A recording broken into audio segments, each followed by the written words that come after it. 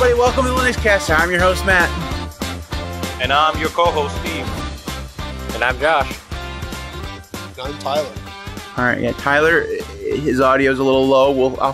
Won't be able to fix that in post, but it's fine. It's fine. It's all going to happen. So if you're watching this live, this is the horriblest podcast in terms of technical issues ever, but not surprising. It's literally, we've been fighting with them for an hour. But speedrun, as somebody just said, I use Fedora, by the way, he said in the chat. We're going to do a speedrun. This is LinuxCast. We talk about Linuxy things. We're going to try to do this in under an hour for the first time because Tyler's literally starving to death. Steve's phone is at 39%. And Matt is sick of this podcast already, and we're just getting started. I'm losing my mind. It's going to be okay. It's going to be fine. It's fine. It's going to be great. I'm sure it's going to be great. Anyways, the LinuxCast, talk about Linuxy things, and we have a topic for you. We're going to talk about Wayland later on. Steve's going to lead us through that. But before we do, we're going to do a very, very quick lightning round of what we've done this week in open source. So, Steve, very quickly, what have you been up to this week? Updating my ISOs, KDE frameworks, updating, fixing calamares, and enjoying my Android phone. That was the best lightning round ever, Steve. It was perfect. Golf claps. We guys needed some claps, so we had to clap. All right, Josh, lightning speed, what have you been up to this week? I haven't been doing anything in Linux this week. I've read all these books. Lame. Tyler, what have you been up to this week? I've been messing around with a new laptop I got. It's an Intel Whitebook OEM Intel laptop. You can find it on eBay. It's really cheap. It's real nice, and it's very upgradable. All right, and me personally, I've done very little, mostly work all damn week. That's what I've been doing. So I'm very boring. Not as boring as reading all those books. I'm making fun of him because I read a lot of books too, but it's just fun to make fun of Josh. Anyways, that was the least informative open source, our week in open source ever, but we're in a rush. Anyways, so our main topic this week comes from Steve. So Steve, lead us off, friend. All right. So the topic of the week, as Matt mentioned it earlier, is going to be about Wayland. I don't know why I had dildos on my brain, but okay. It's going to be Wayland. In all seriousness, it's not where they go, bro. Not where they go.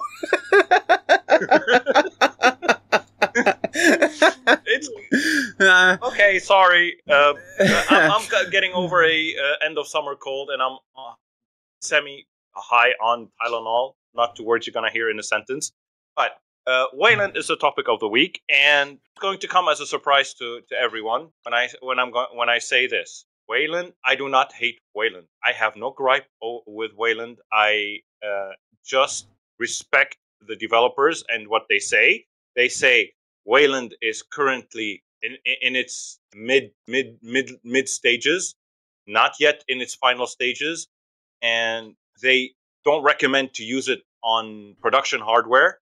I talked to some of the developers. Two of the developers. They mentioned this to me, and they were very adamant on a sentence. Not all applications are yet ready to be adopted on Wayland. It's not them to be blamed. It's mostly applications either refusing to jump on board, causing issues, or jumping on board too early and causing more issues. But what I will say about this is we do need users to adopt Wayland because it's the user reports, error reports, that will help Wayland grow and fix unforeseen issues they did not expect. But in all reality, Wayland is not ready for mass adoption, but it can be used, however, with a lot of limitations and caveats. I don't hate Wayland, and to prove it to everyone, the next release coming in a week or so from Zero Linux, KDE basically, and GNOME, will be shipping with Wayland included, but not enabled. So we can finally get over this Zero Linux hates Wayland vote. I'm using Wayland on my newly acquired, or people are going to say that was a shitty deal. It is, but I don't care. I exchanged my Steam Deck for a 2017 7th gen laptop, but this laptop will help me build Wayland, Zero Linux Wayland support, where the Steam Deck won't. So I needed something that will help me continue working on Zero Linux rather than something that will remain on the shelf gathering dust. So with that being said, I am going to be switching on that laptop. I'm going to be switching to a distribution, not so much a distribution than Arch install. So basically, it's the vanilla Arch ISO with a script integrated into it that will allow you to install NWG thing. And Josh will explain in a bit what that is because he's encyclopedia of the team here. Yeah, we just rely on you for that kind of shit. But it's basically Hyperland turned into a semi-desktop environment. So, Josh, explain encyclopedia style what NWG is. NGW, NWG. Okay, so in order to explain what NWG shell is, I need to explain what the graphic stack is on your Linux machine. So, okay, when we're talking in terms of Wayland, what is Wayland actually? Wayland is actually just a set of protocols that is just, think of it as like an instruction book or a set of guidelines. That's all Wayland actually is. There is some code, there is some libraries that were written for Wayland, but in the scope, that's what Wayland is. When Steve was talking about this thing called Hyperland, what Hyperland is a compositor.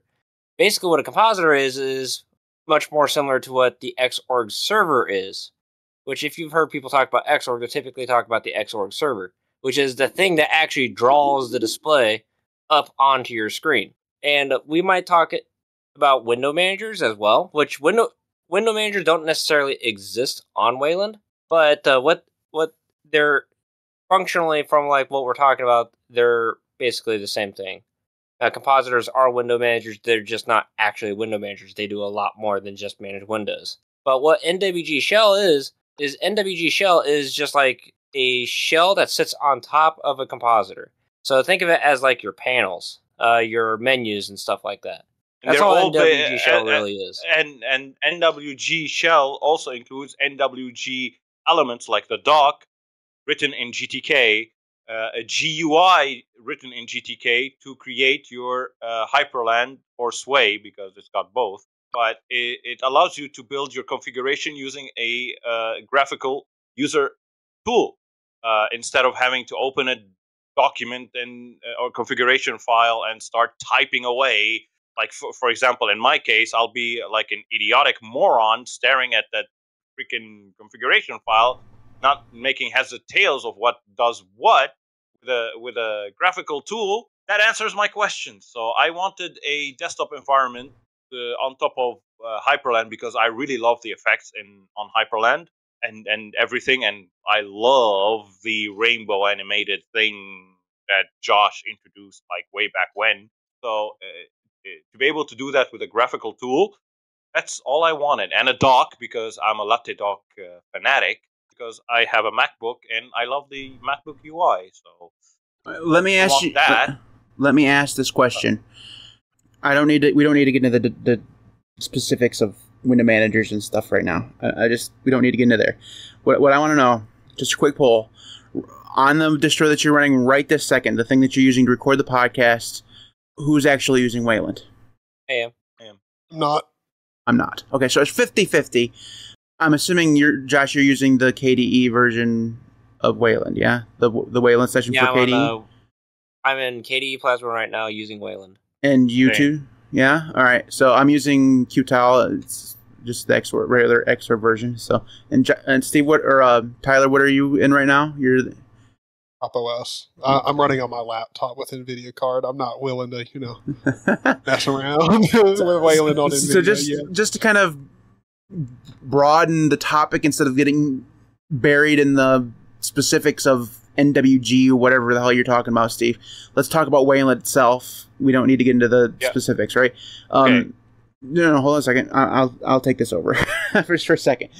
Well, you said something earlier that was really interesting. You said you talked to a Wayland developer and you said that it's in the midpoint of its development and that it's not ready for primetime use. My issue with Wayland has always been not that it exists, but that it's been pushed on literally everyone as the default by all the major distributions. So Ubuntu has done it. Fedora has done it. Okay. Debian at this point has done it. So if you're using a mainstream distro, at least most of them have turned Wayland on as default. This brings me, you just attacked the second part of the discussion, and I know this is a lightning round, so I'll attack it right on. I mentioned that to the developers. They were like, every distro is free to, they're not against distros switching to it, but it's preferable. All they said was it's preferable not to set it as default currently in its current state, but a lot of distros just want to be the first to something. So they're doing it. I agree with you. They shouldn't be doing that, especially in its current state. But what can we do to stop them? They will do whatever they will do. But Zero Linux will not be one of those distros. I'm just including the Wayland packages to allow users to mess around with Wayland. I recommend to mess around with them, but I do not recommend to use it as a production, as the main session that you log onto. But I'm going to say one thing that will contradict what I just said is since I'm using Wayland right now to talk to you guys, the only difference that I noticed, major difference, and that's something that makes me want to use Wayland more. I can't because a lot of applications I use haven't jumped on board yet. But smoothness, like Latte Dock, I don't know how to show this, but I don't want to mess up the stream. But when I hover the mouse over the dock, over Latte Dock, it could be a Latte Dock issue. I don't know. But if I do it on Xorg, it skips every other frame. It's like very jittery, and sometimes you see the label of one icon, whereas I'm on a different icon at the other end of the dock. Whereas on Wayland, it keeps up. It keeps up. It keeps up. It's instant. It's smooth. There's not a single dropped frame. And the whole experience is very smooth. Dragging windows. And another major thing is that I have 3 monitors with 3 different refresh rates. No problem on Wayland. Big problem on X11. So there's a lot of good things with Wayland, but they're not enough to be to make it adoptable as a main production. Josh, you're the fanboy here of the 4 of us. Explain, other than security benefits, which are primarily a developer-focused reason to use Wayland. What are good reasons to use Wayland? What sell me on Wayland, would you please? Okay. So, Matt, have you ever had the fight screen tearing? Yeah, but I know how to fix it. Yeah? What if I told you that you never had to fix it if you use Wayland? Like, actually never had to fix it. I mean, it'd save me 2 seconds. Yeah, it would save you 2 seconds.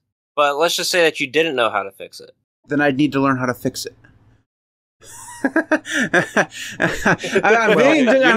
Okay, Josh, haven't you learned yet that you're dealing with Matt? You can't convince Matt of anything. So Wayland has a lot of nice features. For one thing, like I mentioned, it enforces it enforces perfect window drawing.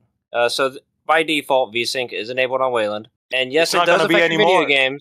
It's not going to be anymore. It's going to be an application bypass to run the screen tearing. But the compositor itself will still be running with vertical sync. And it does support FSR, or not FSR, but FreeSync and G-Sync as well. So all the things should work. It's amazing for gaming. It's amazing for gaming. And because this is running at the display server level, that means that your input delay is not going to be nearly as bad as it would be on X11 or even on Windows. So sorry, Kudu, you're wrong in that. No, but it's also amazing for gaming. If you want to game, it's better to game on Wayland than it is to game on for most of the games, not all. Yes, that's not really true. Yes and no.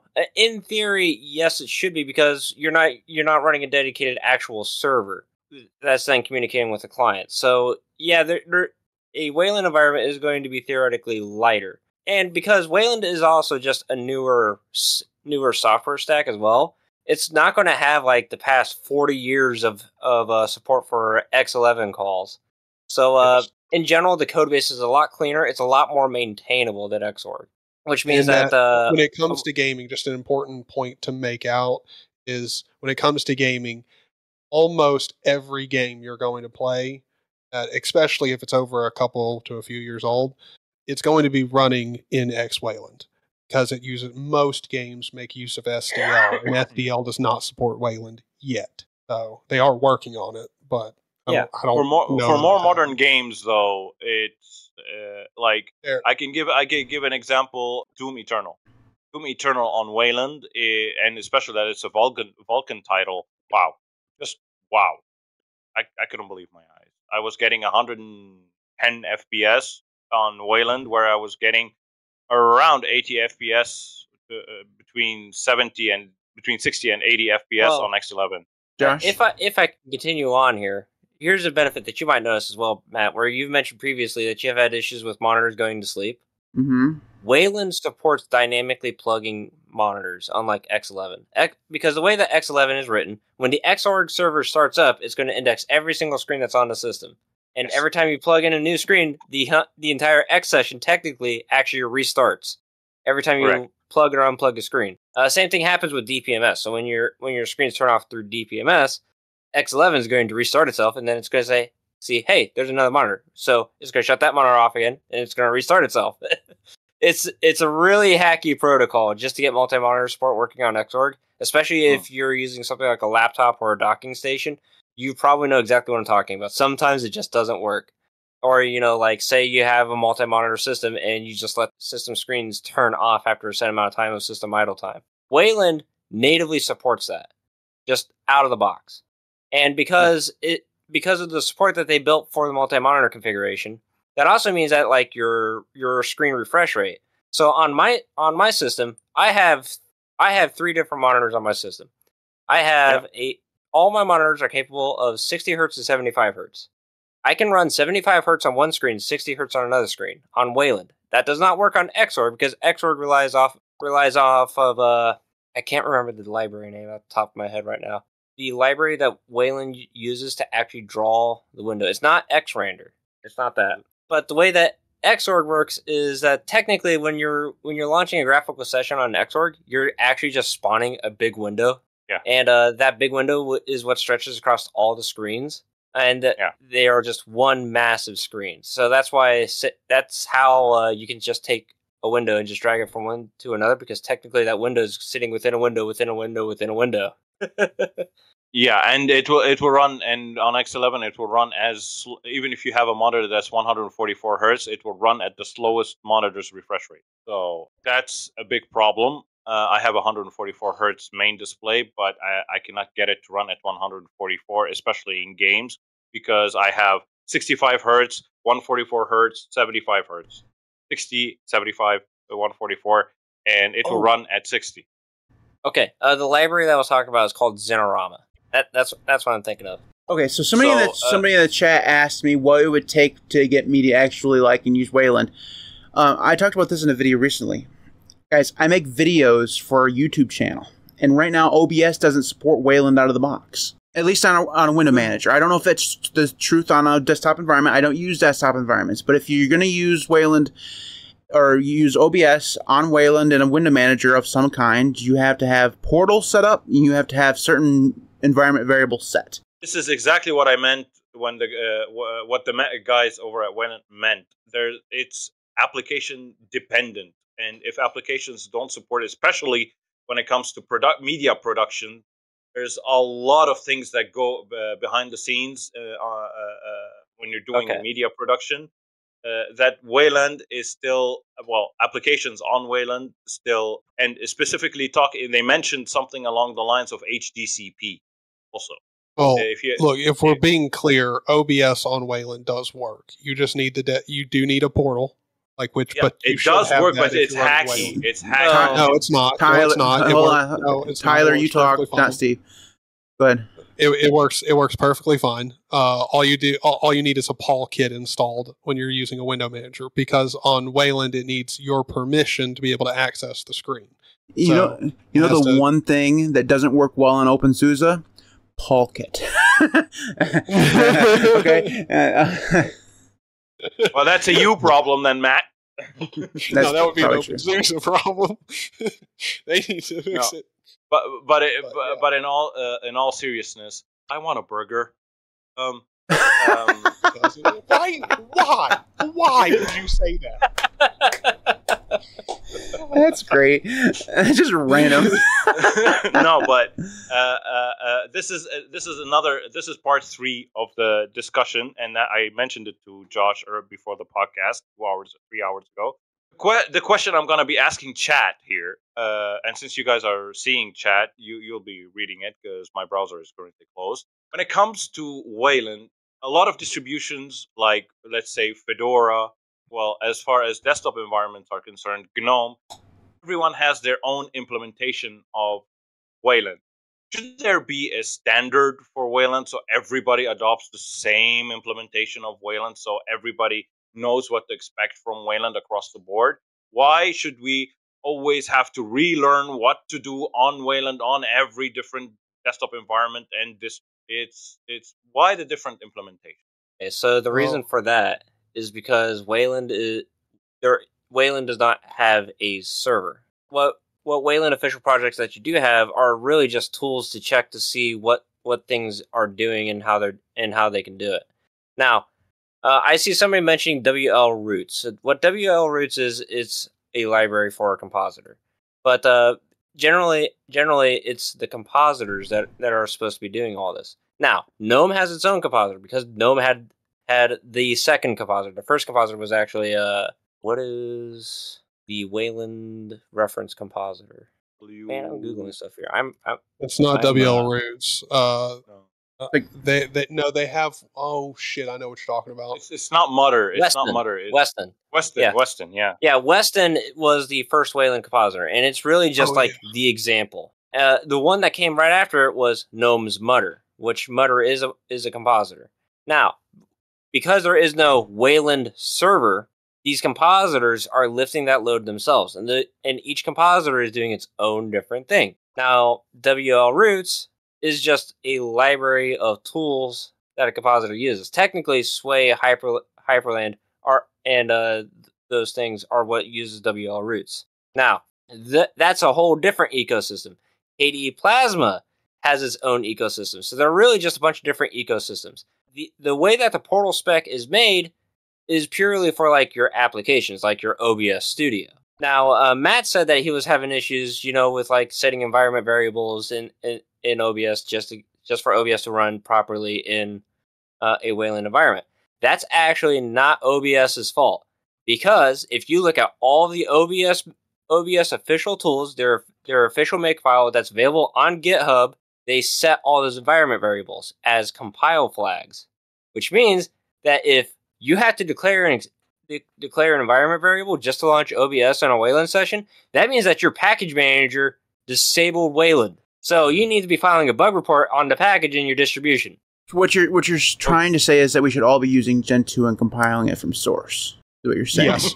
No, don't even have to be. You just need to tell the package manager to fix his crap. Well, the reason why, what do you do? And if you're using a Flatpak version, which is the official version, that's what I use is the Flatpak version, and it never works for me. Okay, and when I say never works, it doesn't mean that I can't get to launch, I can't get to record a webcam. It does all those things. It's specifically with screen recording, which I do a ton of. It just most of the time just doesn't work. Matt, I have the solution for that. Open Not use Wayland. Seal. That's literally the solution. Open Flat Seal, and I noticed that too. But it works flawless for me on KDE Wayland. I can share screens. I can do everything, no problem. You have to open Flat Seal and play around with the Wayland and the X11 X Wayland flags. Let's see if we can troubleshoot Matt's issue right now. Matt, what Wayland sessions have you tried with OBS Studio? Hyperland, Sway, KDE. Okay, and then you have installed the XDG desktop portal packages for them? Depending on which one of those I was using. So like when I use Hyperland, I use the Hyperland portal. When I use Sway, I use the regular XDG portal. Yeah, the WL Roots portal. Yep. And then with KDE, the KDE has their own portal. Then, okay, after you installed the portals, did you exit the graphical session and relaunch it at all? Yeah, I rebooted. Okay. So it's not Flat Seal. It's Flat Seal. That's what it did with me. If I didn't set the Flat Seal X11 Wayland or whatever flags, it didn't work. It didn't allow me to share screens. But as soon as I selected the right one, was able to select whatever screen to record. So when I was having the problem specifically with Hyperland, I joined the Hyperland Discord and I got into the thing, and you guys gotta remember this has been months and months ago, so I don't remember the exact errors and stuff like that. But the biggest problem was that the actual option in Discord to grab a screen or to grab a window or a screen, didn't even exist. Like, it wasn't even there. Like, it wasn't an option to select in. Like, okay. So that's a Discord limitation. But even it had that, nothing. It had nothing to do with Discord. Discord, you can't share a screen on Discord. No, I wasn't trying to. I was literally trying to capture a monitor. I couldn't even have Discord running. It was literally in OBS when I wanted to go and add a scene. Yeah. You do that. You click the plus button and it comes. Even the developer of Hyperland had no clue what was going on. Now, granted, this was not on OpenSUSE. This was on whatever. It was probably Fedora at that point, but we couldn't get it to work. I'll agree with Vaxer on that one. I've never heard of that, because even if you can't screen share something on Discord, the button should still be there. The button shouldn't disappear. Has nothing to do. If I said Discord, I misspoke. I meant OBS.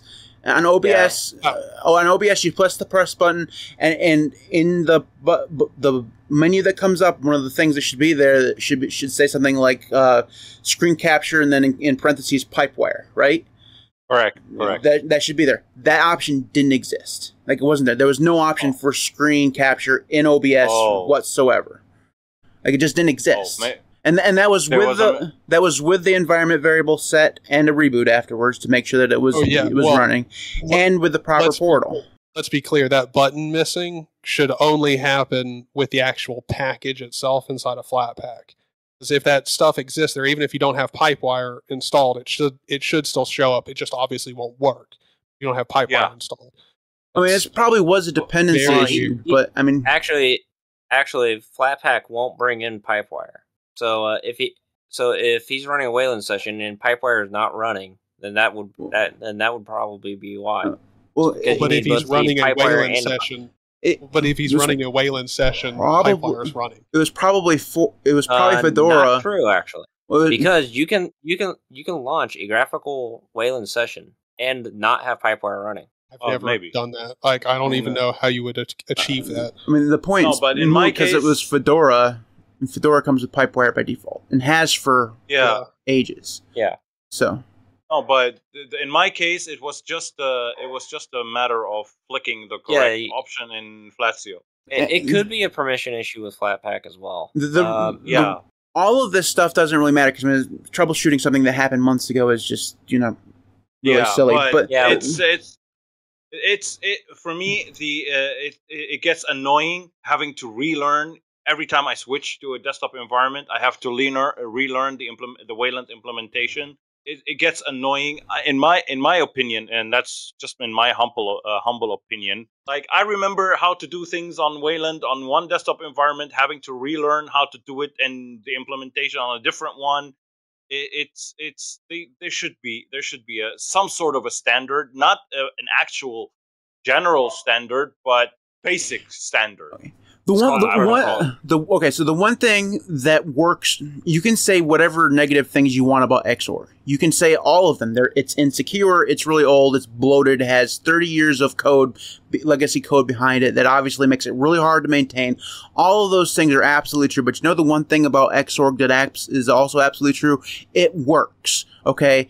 If you want to record a video, it works. If you want to play a video game, it works. And while I'm not saying that doesn't mean that it doesn't need to be replaced, it doesn't need. The thing is, what I'm saying is that there are still a lot of workflows right now that if you want to do them on Wayland, it either doesn't work or requires a significant investment in time and knowledge in order to actually work. So, right now, this is what it requires. But when it really is baked and it's official and it's officially announced. One of the things that you hear when people review like a phone or something like that on YouTube, like you watch Mr. Mobile or MKBHD, you buy the product for what it is right now, not for what it's promised to be in the future. Okay, exactly. Wayland has, you guys, all those things that Josh says sound fantastic, but those benefits, while here for some people right now, aren't here for everybody right now. Especially, I mean, if you're running an NVIDIA card, it's still a pain in the ass. If you want to do certain workflows like I do, like I want to so somebody asked, what would it take to get Wayland work? What I want to be able to do is open up OBS and just be able to record a video just like I do right now. That's what I want to be able to do.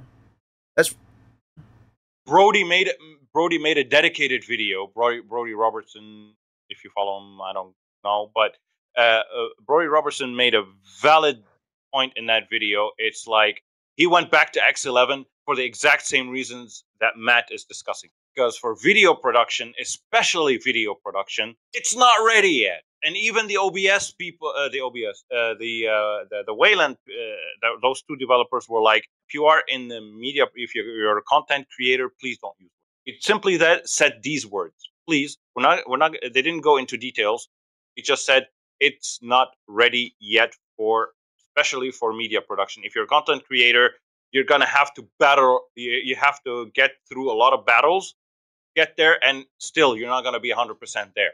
So if you are a content creator, don't use Wayland. If you like to tinker, which a lot of people use Linux for, to tinker, you can tinker with Wayland all you want. We need you to tinker. What the Wayland people said, yes, we want more people to jump on board Wayland for the tinkering purposes or for the testing purposes. They said testing. They didn't say tinker because professionals won't say tinker.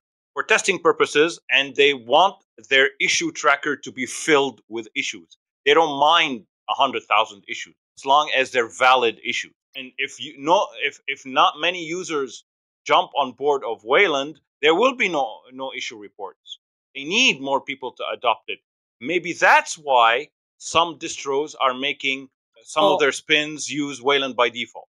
Josh? Okay, so let's talk about distros for a minute here. The distros that are enabling Wayland by default, which ones are they? So a lot of the distros that ship GNOME has been using Wayland by default for about 6 years now. So it kind of just makes sense that eventually they'll just leave it as the default. Now, Fedora is not for the average user. It says so on their website. The average desktop user probably shouldn't be using Fedora because Fedora is for developers. They want to push the Linux ecosystem forward. That is what Fedora has been doing for 20 plus years now. They're not going to change anytime soon. So Fedora hard switching off of X11 to Wayland makes sense because that's what Fedora has always done. What about Ubuntu? Yeah. Explain Ubuntu to me. Okay. They ship Wayland by default on there. They ship it and they have it enabled. In fact, it wasn't until 2204, the LTS release, where they even considered using Wayland as the default system on Ubuntu, and then they quickly went back on that after release. So if you boot 2204, it's very Ubuntu will actually run a hard check to see what kind of hardware you're running, and it will disable Wayland by default. So depending on like if you're using an NVIDIA card or something like that. But for the most part, Ubuntu's only ever enabled Wayland as the default on the non-LTS releases, which if you know anything about the Ubuntu development model, you know that the one release that they care about is the LTS release. Everything else is basically just like, here's a new feature we're trying out. We want to see what the community thinks. And also an important thing to keep in mind is Ubuntu, when they roll out Wayland, they also don't have to deal with nearly as many problems coming from their general user base because they are switching over to snaps and using snaps pretty much for everything. So it's much easier to pretty much guarantee that a majority of their user base isn't going to have these problems. Since they control the app ecosystem. So for them, because they control every app, logically they will include all the apps that are ready for Wayland. But by including Wayland by default, you still have the X11 session. I think they would leave the X11 session to be used by the switched to by the user should they want to, but they will set it as default login. What I would like to see for just for a minute, it'd be so nice to be able to switch back and forth, because I would like to be able to go out and test Hyperland or Sway or any of the newfangled Wayland window managers that are out there, but I can't use it as a daily driver. Okay, so that means that Matt, what? do me a favor.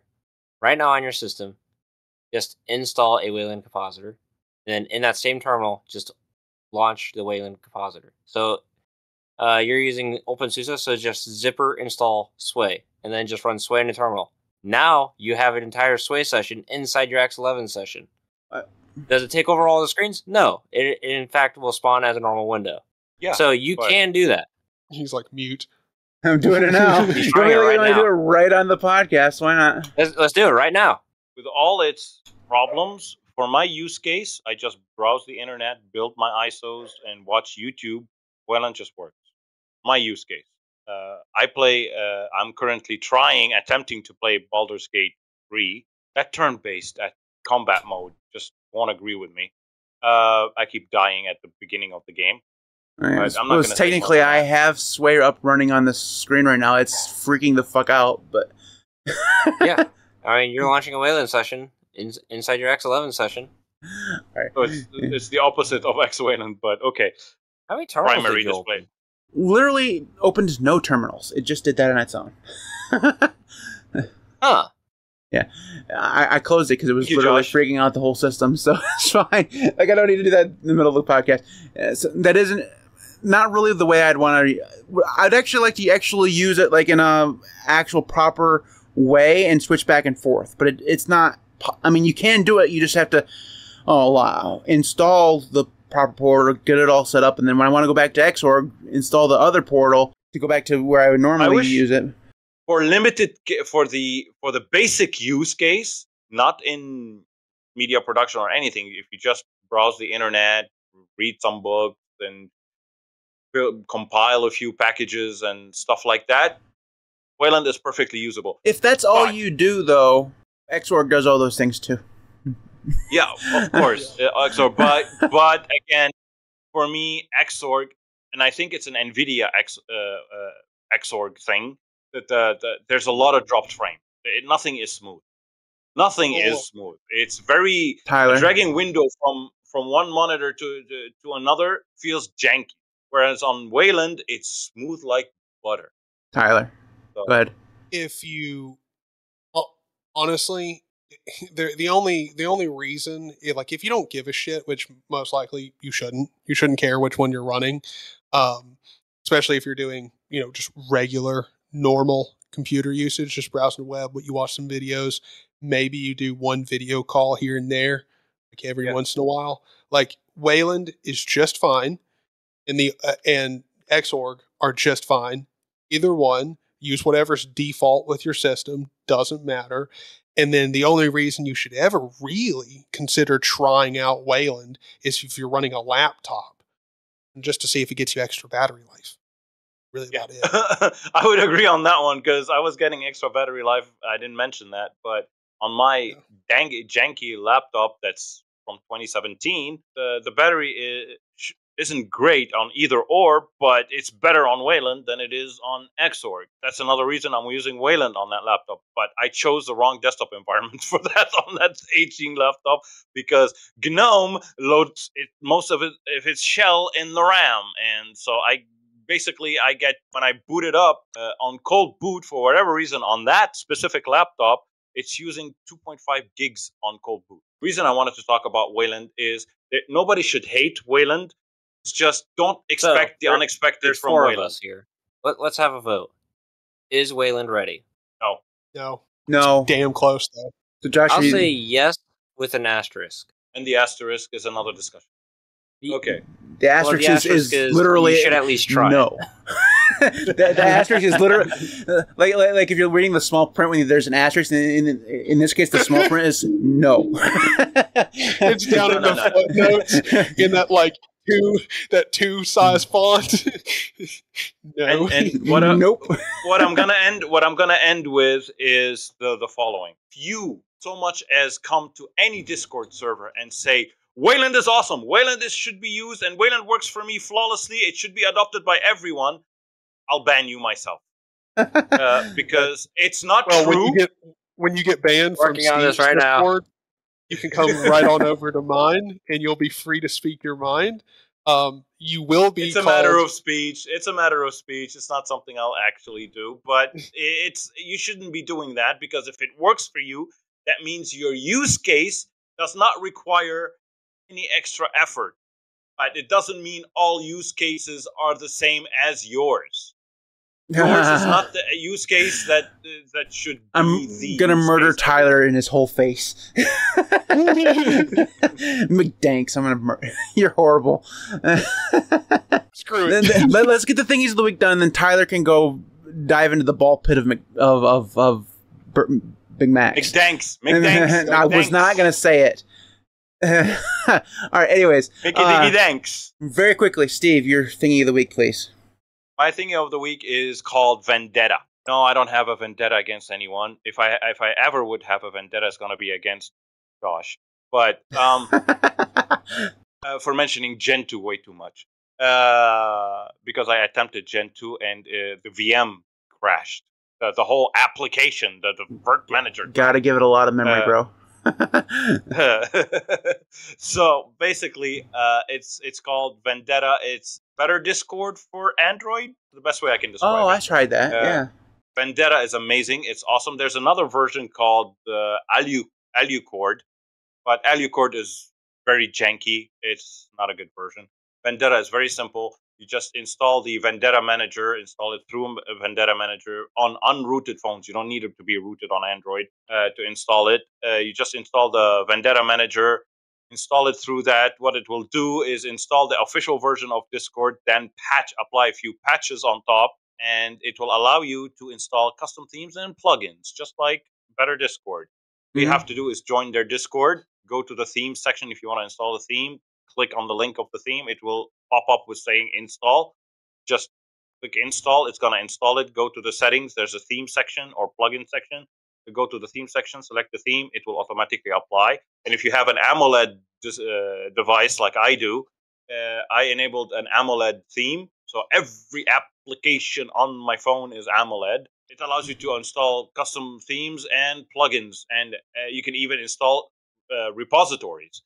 So you can have access to all the themes and plugins in one place, and have fun, enjoy it, because Android is open, like iOS. Tyler, your thingy of the week. My thing of the week is Godot. Beautiful engine. It's a phenomenal gaming engine. Probably gonna love it, especially with what's happening with Unity now. Yeah, I'm just real quick. I am I've been using Unity for like a long time in personal projects and freelancing, and doing C# game scripting, stuff like that. Got to be honest, Unity has literally burned their company to the ground the past couple of weeks. I mean, like, there's hundreds of game studios that are leaving them, and Godot has gotten a lot of money thrown their way since the whole ordeal, and Godot is actually very good. It's very difficult to learn coming from Unity, just because the way you set up and code behaviors is very different, but pretty easy to learn, and it's actually much simpler once you do learn it. So I've been enjoying it. It's great, and I swear to God, I can feel my stomach eating itself. I swear to God, if that InGen guy in my chat says Nuggies one more time. Who the hell? McDank and Nuggies? What happened to the English language? I swear to God, guys. Josh, your thingy of the week. My thingy of the week is called Make MKV, because, I hate Blu-ray players. Shut up. I used to use Make MKV on every single thing, and did you know that there's a hidden option? If you know, Josh, talk about why you want to use it, please. Oh, well, but basically what Make MKV is, it's a scriptable ripping program for DVDs and Blu-rays. And yes, I imagine that you're talking about the hidden option to automate it, where basically as soon as you plug in the disc, it'll immediately rip the disc and then it'll kick it back out. No? Oh, did you know that I could do that? Yeah, I do. And the hidden option is you can just, instead of ripping it to an MKV file, you can rip the disc as is, make a clone copy in a folder on your on your desktop. It's just called decrypt. You just check that yeah. box. Okay. Instead yeah, of making an I know about that. MKV, it will rip the thing. It will keep the menus. It will keep the special features. It will keep the commentaries, everything, without having to convert it. Because the way it's normally used, it converts a Blu-ray or a 4K Blu-ray into an MKV file. If you want the commentary, you have to rip another MKV file to replace the original audio with the commentaries. You will end up with 2 different files. So why do that? Just decrypt the whole folder. And most players today support playing from Blu-ray folder, decrypted Blu-ray folder. All right, my thing. First of all the people in the chat are banned. They're every single one of them are trolling me, saying "nuggies" right now. It's I swear to God, I hate it. Nuggies. I would like to take a moment to talk about RoboNuggy, which is an amazing YouTuber. He posts FreeBSD videos. I knew I'd heard that name. All right. Anyways, my thing, really quickly, my thingy of the week is Vivaldi web panels. So they're really cool. Basically, along the side of Vivaldi, if you want to use like a web page or whatever and have it like docked in a panel along the side. So I've been using it for Mastodon and for Todoist. It just sits over there, and you can collapse them if you want them out of the way, and you can bring them back. They can be floating. They're really awesome. It does. The reason why I got into them was because Todoist stopped working for whatever reason, the flat pack version. So I had to use the web, like a web tab, and I didn't want the tab pinned all the time. But I wanted it where I could get it, so I was able to use the web panels. Vivaldi continues to be freaking amazing. Just putting that out there. I know proprietary software, but it's good stuff. But thank you, Matt. But regarding Vivaldi. Officially, now it's an official announcement. It's official. Vivaldi now exists on iOS. Yeah, and it's garbage, by the way. Yes, horrible. It's basically, but yeah, it's not good. It's not Vivaldi's fault, but the thing you use Vivaldi for is customization, and you can't customize their app at all. Like, I want to be able to move the address bar to the bottom. Like, literally, that's all I want to do. You can't do it. Anyways, I'm assuming it's an iOS thing that. Limitation. Anyways, that is it for this podcast, guys. If you watched this live, God bless your soul. I swear to God. Exactly. You're a champ. You're a champ. This was a rough one. We actually started this podcast over. I don't think we've ever had to do that before. Anyways, we record this live every Saturday at 3:00 p.m. Eastern time. So if you want to join us live, you can do so at the linuxcast. YouTube.com/linuxcast. I didn't do any contact information. I'll do that real quick. Josh is at tenleyj.com/stalker. Steve is at Fossadon. Not stalker. Contact. I knew that. Steve is at fossadon.org/@0linux. Tyler has a YouTube channel. He doesn't remember how to get into it. But he's at youtube.com/ZanioG. YouTube.com/linuxcast for me. So follow all of us there. Record live every Saturday, 3:00 p.m. Eastern time. Before I go, I should take a moment to thank my current patrons. If you want to support me, patreon.com/linuxcast. Also on Ko-fi, and there's a shop. So shop.thelinuxcast.org for merchandise. You can head over there to check all that stuff out. Thanks everybody who does support me. You guys are awesome. Without you, the channel would not be anywhere near where it is right now. So thank you so very much for your support. And we'll see you next time. We'll promise no technical difficulties next time. Dildos for everyone. Why does he ruin everything? I swear to God.